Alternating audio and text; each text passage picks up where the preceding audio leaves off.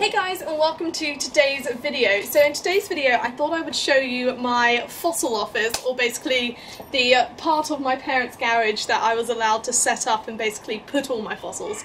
But all it is I've just bought a table, and it just means it's separate from everything else, so I can just focus on my fossils when I want to, as I am doing it for my dissertation, but also just for fun, of course.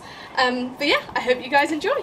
So this is what it looks like. It's nothing that amazing, it's just somewhere to put them all. So I've got my hard hat there for when I'm climbing cliffs, and then these boxes here are to put the sorted ones, because all of these fossils here are relevant to my dissertation, and I need to like sort them, clean them up, and then put them in there.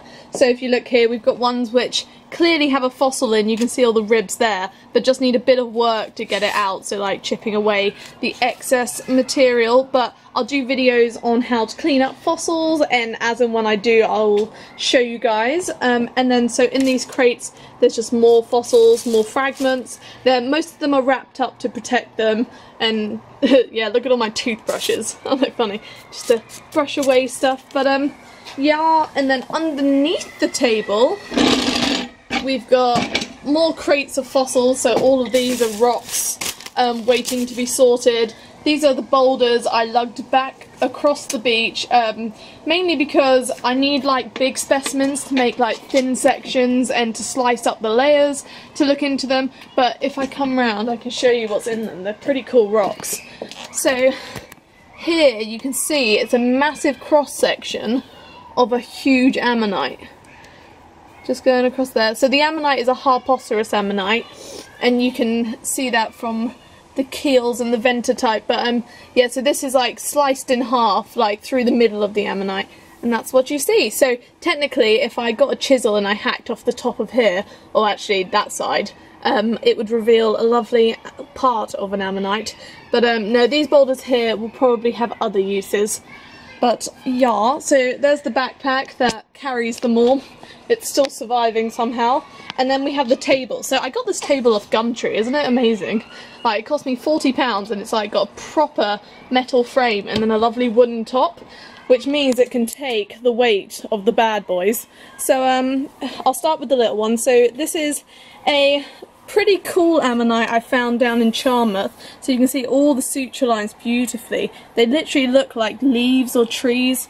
So gorgeous. And then there's loads of like little ones around it. But that needs some cleaning up. I need to like clean up the edges a bit and into the middle of it a bit more.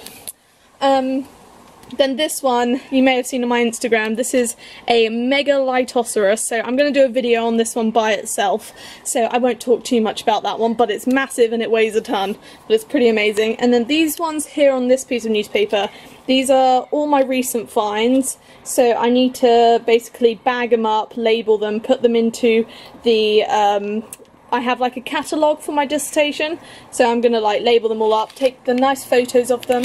But yeah, and so I love these ones. So these are Gryphea, also known as the devil's toenail, because I just think they look funny. But yes, I've got two of those, but these are just some more bits and bobs. Ta-da!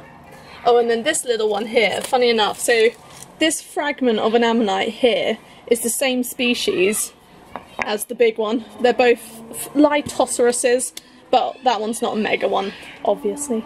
But yeah, so this is my fossil office. So lots of work to be done, but it's all good fun. So that's all I've got for you today. I do hope you enjoyed this video. If you did, please like and subscribe. But let me know in the comments if there's any other videos you're dying to see. If you saw anything in this video that you were like, oh, I'd love to know more about that, just drop a comment and I'll do my best to film them. But I'm going to film a Megalithoceras video ASAP, because that is such a cool fossil. But apart from that, I will see you guys next time, and thank you for watching.